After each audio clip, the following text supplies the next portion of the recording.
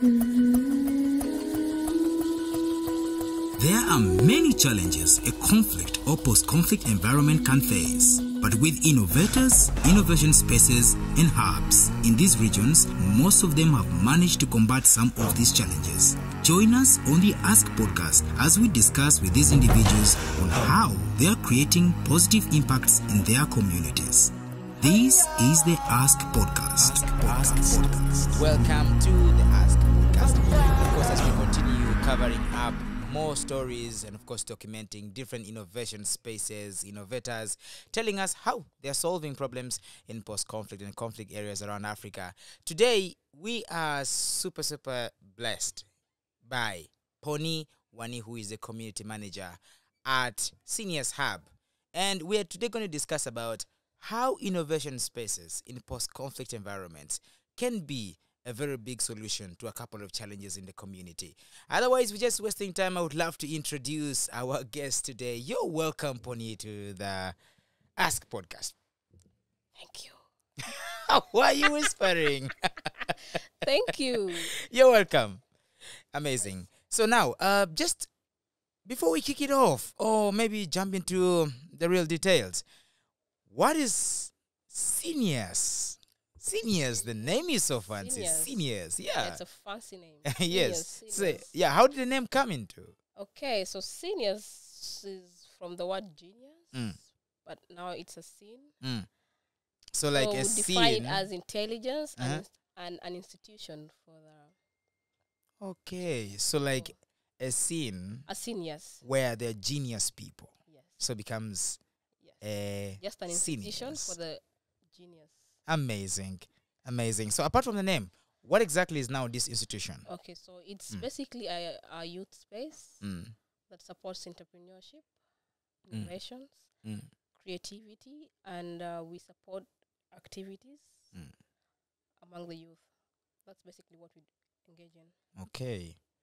All right. This is amazing. And like, what is like the main challenge that maybe has been existing in the community that you felt with the existence of Scenius Hub, that challenge can be eradicated?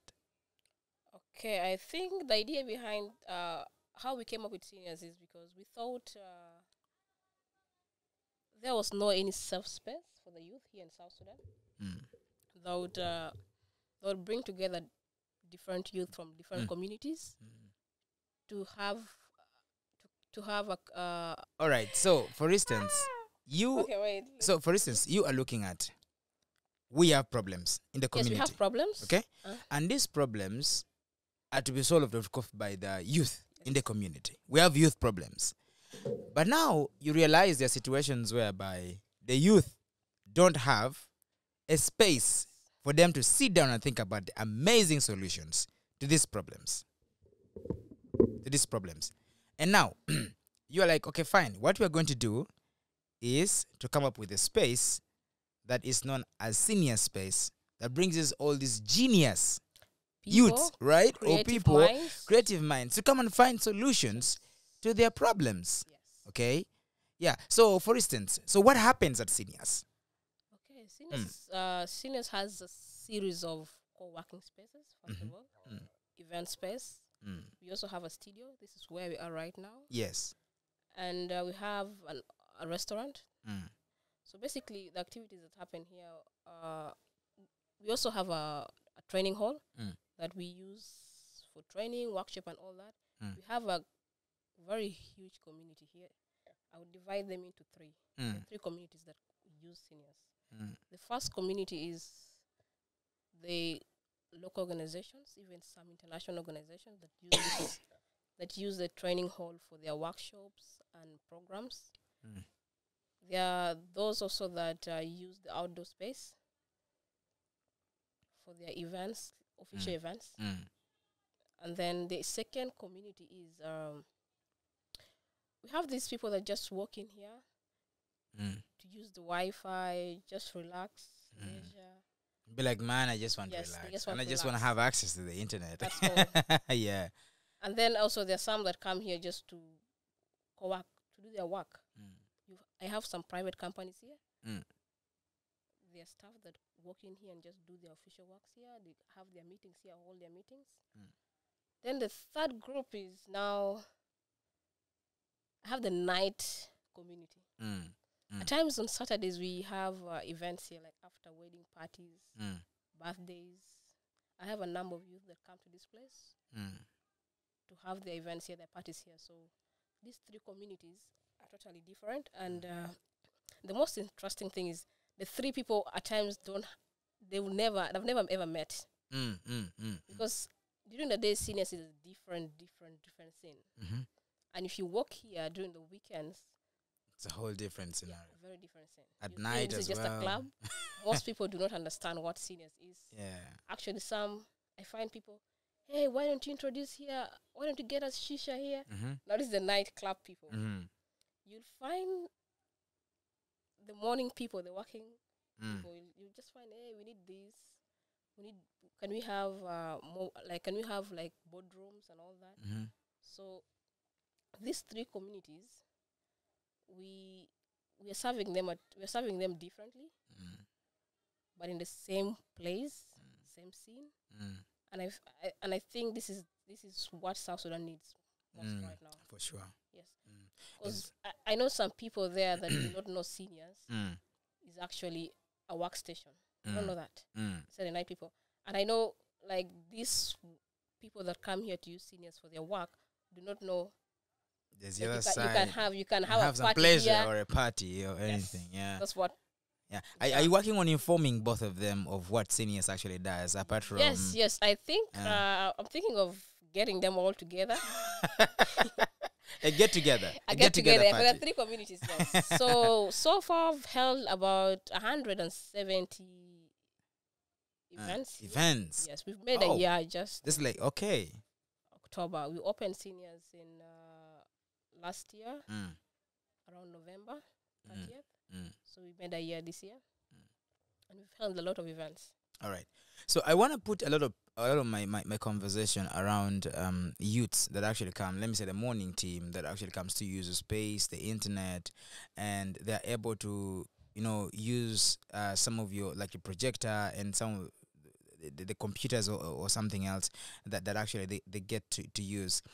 Do you think this space is trying to solve some of the problems that they used to have? Like, for instance, the lack of space that had internet and power, and you come over there and do your work peacefully and come up with a solution that could be of a problem that's affecting your community. Do you think there is a success in achieving that? Yes, I think Scenius has helped a lot of youth here. First of all, there are very few places in South Sudan here that has internet. And we provide free internet, free access. Oh, free internet, so they do not even have to pay for it. Yes, so you walk in here, nobody asks you, you just walk in, log in to the internet, and you at your peace. Okay. So I feel like the internet that we provide to the youth helps them, like it is their work. Some of them are applying for jobs, some of them are doing their private work. Some of them are starting their own companies, their own organizations, something like that. Yes. So it helps them. It helps them to push their work forward. Yeah. And you think that is something that the South Sudanese youth really need? A space that can actually push their work, a space that they can have to come up or incubate ideas or, come up with something really which can help them with their communities as well. Yes, and with that also, I find that Scenius is more of like a networking space. Okay. Because you meet different minds, different ideas. You just walk in here and you find somebody, an engineer there, a doctor there. So and when you network, you find there's always something you learn from the next person you meet. So Scenius is more of a network place. And it helps people generate ideas, come up with new ideas. When the 3 minds, 4 minds at Scenius meet, we are able to come up with very great ideas. Yeah, I've seen also you've done a couple of other events that are really so pro-youth. Like I've seen some youth coming to showcase their books, some youth coming to showcase the films or some stuff that I've really done from there, and they use this space to showcase their work. And how, for someone who really wants to know, how do you request for space? How do you be like, okay, I want to use the space this time because I know, of course, there are a couple of events, but how does someone request for space if they want to do one of their programs? Okay, so we have a system here. So there's a link, there's a form online. You just log into it, And fill your details there, and my team at Scenius here will be able to see the initiation form. Okay. So initiate the event, and then we'll get back to you. Okay. With that form. And nice. And what about, can you just describe for us, like, this amazing Scenius hub? Okay. How does it look like? Wow. Yeah. Someone who has never been here, or maybe even within Juba or somewhere, wants to know. But how does this place look like? What would you describe? Scenius is just an open space for the youth. Mm-hmm. We have an outdoor space with some furnitures. And then we have now the conference hall, that's the training room. It's fully equipped with, we have a projector, we have video conferencing equipment, so it's fully equipped for. So the conference room can take like how many people? It takes 50. 50. Yes. Good. And then we also have the studio where we are right now. We use the studio basically, like I have a number of media personals, content creators that work in here and use the space. Just like how I'm using it now. To produce their content. Yeah. So most of the time, this studio here is used by the content creators. Then the outdoor space, you'll find the people that just come for leisure if we do not have events. Then the conference hall is now my other community, the youth initiatives that use them for trainings, workshops, and any other official business. Yes. All right. So since this actually gets a little bit tricky at some point, but I know you'll clarify this. Scenius Hub, you offer free internet. There is power. There is this space here that you used money to buy chairs and all that stuff. How do you sustain it? Okay. So how we sustain Scenius is we hire this, like the studio, the sessions here. When you want to use it, we hire it. We have there's a procedure, you apply for it. So we send you a quotation per session. Also the hall, we hire it out at only 150 okay USD. Yes. That's that's very less like compared per to other day. hotels. That's what, so we're trying to make our prices really low, yeah. Yes, so that the youth may afford. For sure. Yes. And at times we give the space for free for so many. Yeah. Yeah, youth can walk in here and have totally zero. Yeah. To start up their initiatives. Yeah. And that's how we make money. We also, but where we make money from so much is the restaurant out there. We have a local restaurant here that provides food. We cook local food, so we sell the food, and we also sell drinks, water, juice, soda. That's how we make our money. Okay. And this money is used to sustain just to sustain the space. The space as well. To pay the workers. Yeah. And keep everything running. Yeah. So what are the challenges you've been facing as you provide this space to youths to use it to come up with their ideas? Some of the challenges are the finances. Because this space is really big, it's huge, and then the operating cost is very high. So what we generate here, basically, we use it to pay the staffs and all that. So at times, let's say, the power, water, and all that, we seek somewhere else, like if I had the main... The mother organization that is behind Scenius Hub have to come in. Yeah, okay. That's what's challenging us mostly. Yeah, in terms of the support and finances and all that. But it's completely running independent right now. Yes, Scenius is independent. Okay, so what do you mean by it being independent? I mean, like, we pay our staff. Like, for instance, if you need anything additional equipment, anything, we use the money from what we generate. Well, from what you've already generated to see that you support the continuation of the program. Okay. As you can see on the other side, we're trying to make an exclusive cafe. Yes. Yes. So that cafe actually, was financed by Scenius Hub itself. Ah, Yes. amazing. So, what is the main goal of Scenius? Like, what do you guys see yourselves achieving in some few years to come, 10, 15, 20? Our main goal is to have as many seniors as possible Mm. around South Sudan. And South Sudan, yes. yeah, like, So we need to have different branches and all that mm. because I understand, like here right now, I have so many youth that come across the bridge, Mhm. Gumbo, Mm. that come here just to use the space, to use free internet. Just for someone who doesn't know how far Gumbo is, that's like around 15 or 20 kilometers. Yes. Yeah. So some come from Gudele, very far Distances, just yes. to use the space because we offer free internet. I feel it's just a very good opportunity for them. They can't. There's some youth that do not have work. Mm. They barely have anything to like. They cannot go to any restaurant. I mean, you see how expensive internet here is in Juba. Yeah, internet is so expensive. Yes. So 3.5 gigabytes of internet is $20. That's so most of very them would expensive. prefer coming from very far locations just to come to use internet within Scenius. So our main goal is to have different branches of Scenius all over South Sudan. And the other our other goal is we also hope to open a library here in Scenius here. Okay. As you can see, we have books, I think, there. Yes. Out there. Yes. We have a number of books. Yeah. So our library is based on donation right now. Yeah. You get us books. I have a number of people that donated for me books here. I have about 50 books right now. Yeah. Books, articles, Magazines, anything. whatever can be read. So you can also be part of the donation. Yeah. If you have a book. Yeah, actually, I think this goes to our listener and viewer right now. You are out there and you'd love to support the works of Scenius Hub. And right now, I think that you can support by giving a book. Yes. You can support by just being there. Hey, I have this number of And then books. I have very, very beautiful art pieces here. We have something called the Taban Corner, Taban Loliong Corner, Professor Yes, Taban, yes. at our hall. Mm.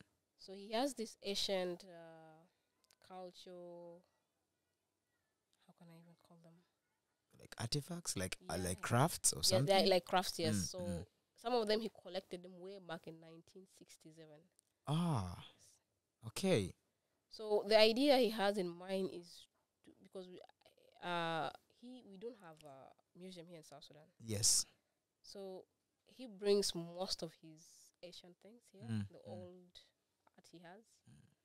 So we opened a corner in our hall. It's called a Taban Corner. So that's where we keep all these. You can come by and just have a look at them. Some of the things you've never seen them. Trust me.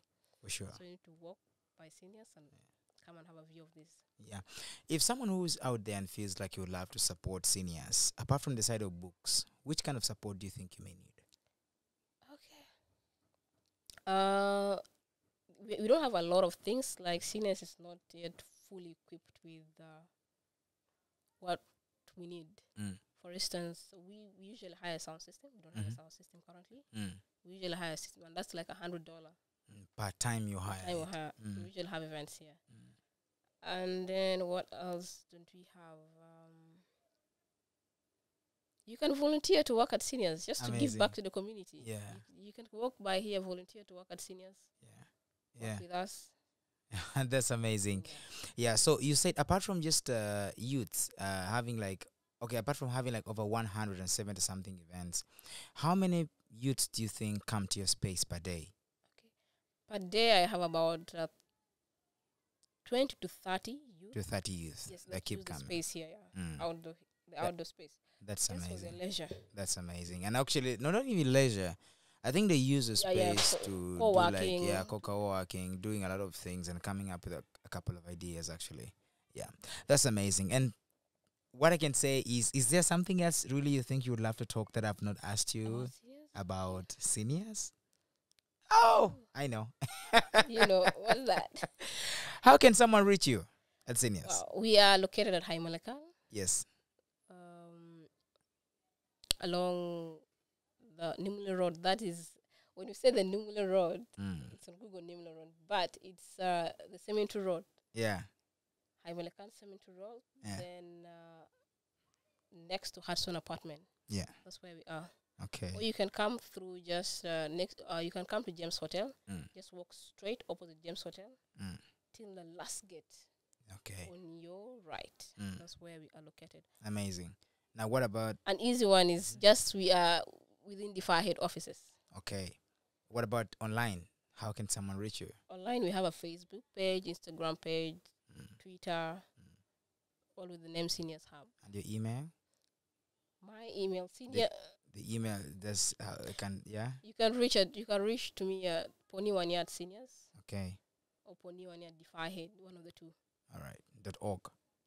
.org, yes. All right. Amazing. Thank you so much for coming to the show, Poni. And we're super excited on how you are using innovation spaces to actually help youth to become,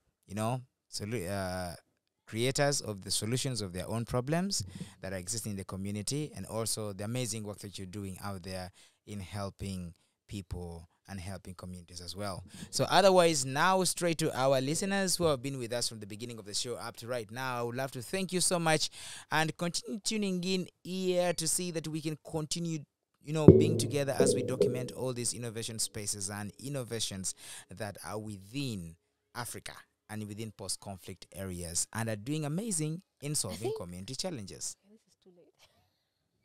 Yes, you have something you want to say? I think the best thing we would have done was to do the interview while we were moving around Scenius. I know that could really be amazing. That could really be amazing for us to have done. But if you want to describe for us how Scenius looks like, and that's what I ask you, is like, can you describe for us Scenius Hub? Let us know something. This is so beautiful. You need to just walk in here. We have art all over the compound, art all over on the wall and everything. Yeah. we have different. We're trying to do recycling here. As you can see, we have dustbins. Out of plastic bottles. Yeah. And then our furniture's out there are made out of what are they called? Drums. Yeah. They went out of drums, and then we also have cutters, used cutters. We use them as tables out there. Very innovative. Yes. Yeah. Now, this is amazing. And thanks so much. These are actually great things, and I would love to see more youths taking advantage of such kind of spaces and creating, amazing things for themselves and their communities as well.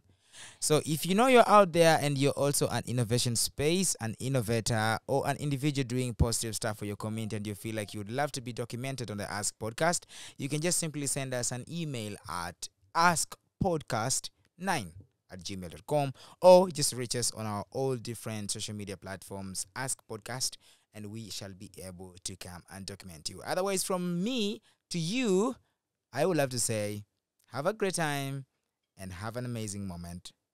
Peace.